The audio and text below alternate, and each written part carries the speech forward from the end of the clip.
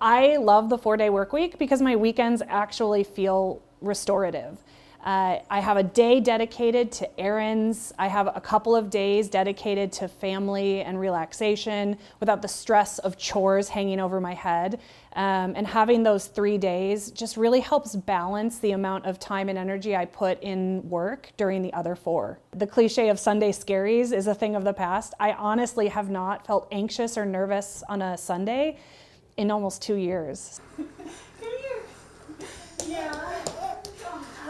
The 4-day work week has been amazing for my ability to be a new mom. My son is 9 months old, and I really don't think if I was working 5 days a week, I could have as high a quality of life as I do right now. Was it not good? That's good.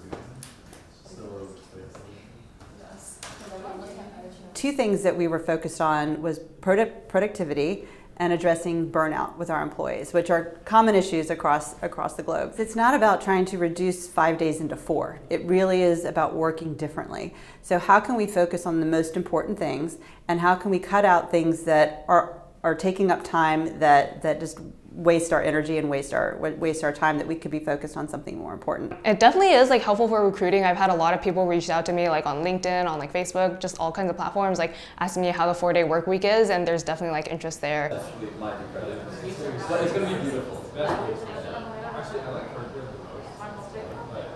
That's what we're seeing with the Great Resignation, is people are not just automatically throwing themselves back into the previous jobs. And this is not to say that Americans don't want to work.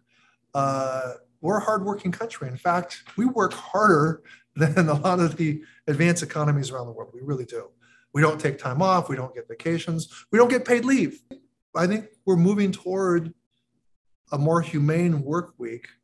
And I think that means 32 hours. And I think it would mean that, people would say, hey, yeah, it's decent and normal for us to pay overtime for anything that we work over 32 hours.